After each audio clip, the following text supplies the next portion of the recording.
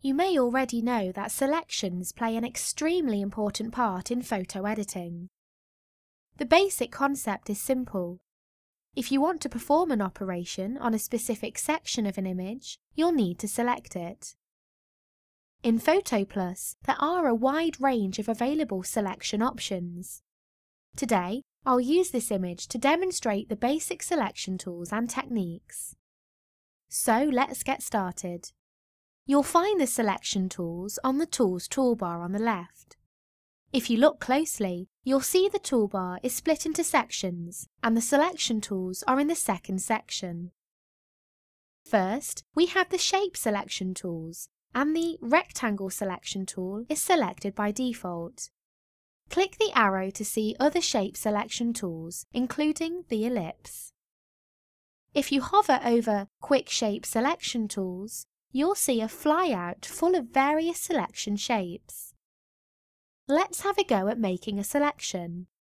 Choose one of the shape selection tools. I'll choose Ellipse. Then hover over your image and you'll see the selection cursor appear. Click and drag to draw out a selection of your chosen size. A selection area is indicated by a dashed outline.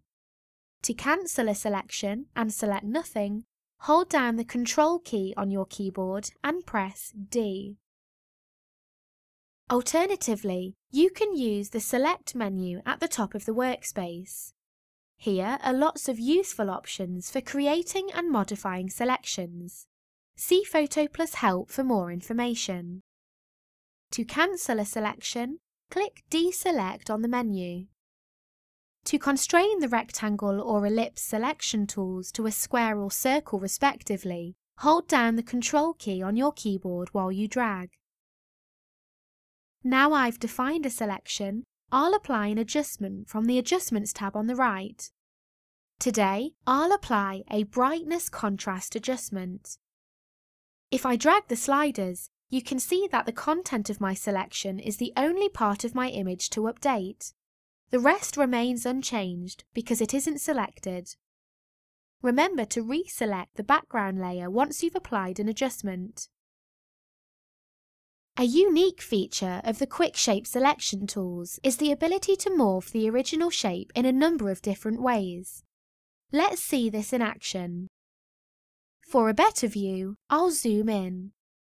Select the Zoom tool from the Standard toolbar and drag on your image to zoom in.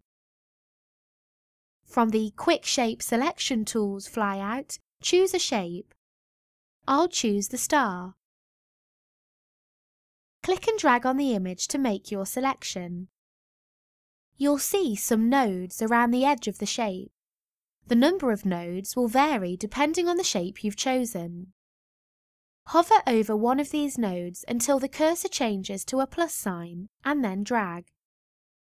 Each of these nodes influences the selection in a different way. The best thing to do is experiment and see what works for your image. You can see that the selection now looks completely different.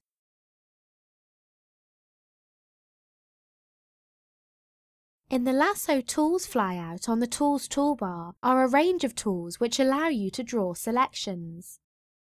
With the Freehand Selection tool selected, click on your image where you want the selection to start and drag around your object. When you release the mouse button, the selection is closed automatically to create an irregularly shaped selection area. Sometimes you may need to adjust the position of the marquee without affecting underlying pixels. Click on the selection and drag it to its new location. At the moment, it is just the marquee that moves and not its contents.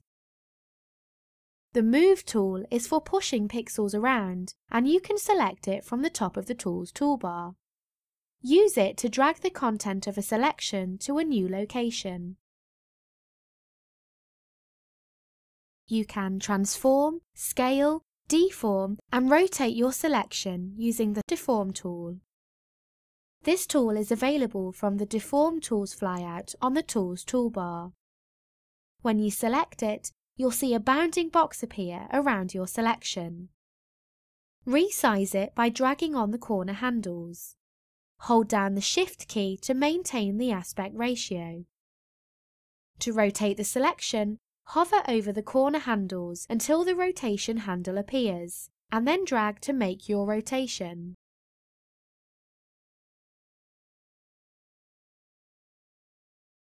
Other selection tools on the Tools toolbar include the Magic Wand tool, which selects pixels of a similar colour.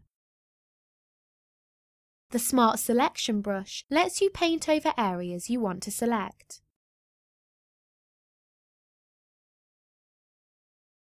Finally, the Colour Pickup tool. With this tool, you can pick up colours in your image.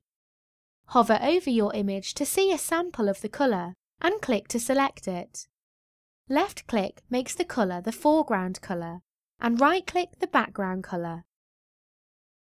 The Colour tab will update to show your new colours. Well, that's all for this video. To find out more about PhotoPlus, see the Learn section of the Startup Assistant. Thanks for watching.